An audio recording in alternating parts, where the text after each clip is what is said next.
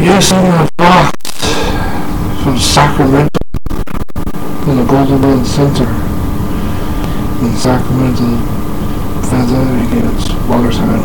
It's like this is the last fight to arrive here. Seems like after this he's like done, but he set it up over the rollout of doing any more MMA bouts because he's got so many yards and he's got his own gym that he runs and operates, and never say never. I wonder if ever can do it if he's still welterweights will time walk, which results in a lot of Sandoval gets pretty surround, and flyweight battle at 81 Takeda and Misaki. Premium Crown Foxworks Women's battle at Leslie Smith against Irene Adana. Flyweight Josh Emmett against Scott Holtzman. Welterweight James Militari against Irene Adana. Leslie Smith Adana battle with Josh Emmett against Scott Holtzman. James Militari, Alex Morales. Welterweight Brian Barber against Colby Collington. Featherweights Colton against Mr. Tony Roto. Lightweights Lee Sariki against Paul Craig. Main card. Welterweights Alan Javon against Mike Perry. Bantamweights Raf Everett, Graphic, and co-feature St. Arthur against Mickey Gall. Logan Sorry Patrons against Michelle Waters. I definitely have a round ticket with Sadaki.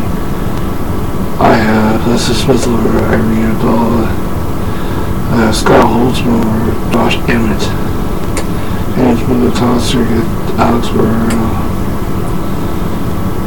I have Brian Barberino over Cody Collington.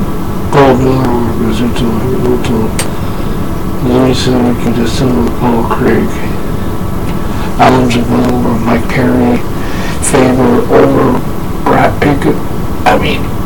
I'm not saying that Brad Pickett's going to get that one here quarter. St. George against Mickey Gall. For a guy like Mickey Gall, yeah, he defeated former wrestler CM Punk. And he said he'd run his miles, and it says he wants St. George cut. Mickey Gall, who is he? He's just some booby that really hasn't been he's just some dude that felt like in amateur MMA. St. George guy has been doing this ever since he was very little. He's not a newbie. He's been, but definitely he can go. He's barking up the wrong tree, and North Coast's gonna choke him out like that. Adrian Zant against Michelle Waters. Adrian Zant